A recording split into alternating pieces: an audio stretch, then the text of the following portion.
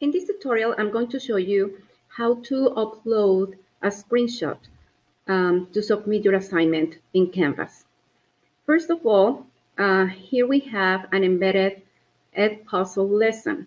So you will be able to just listen and play the video, and it's going to stop on every single one of these little dots to ask you multiple choice questions. Once you finish, this lesson is going to give you a score. Then you need to take a screenshot. So to take a screenshot, first of all, you're going to go to your settings and find the Snipping Tool.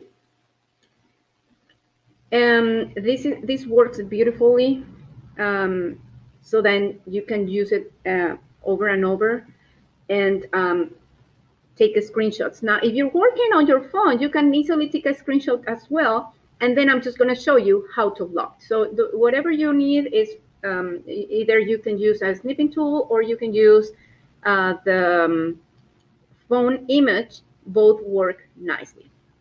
So imagine I already took the screenshot, meaning in this snipping tool, I just say new, and then I just select whatever I need to take a screenshot. That would be my results.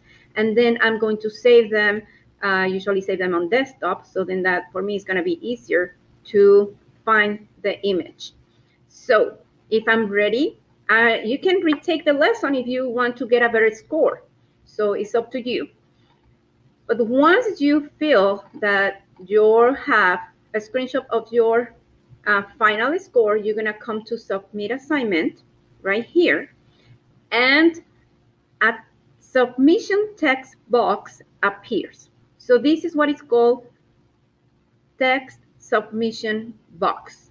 Now, sometimes you can type your comments if you need to tell me something about what you're submitting.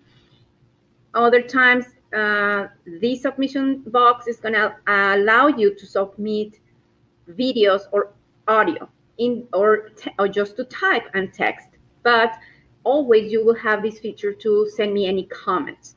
So right here, you just need to upload, choose the file wherever you have it.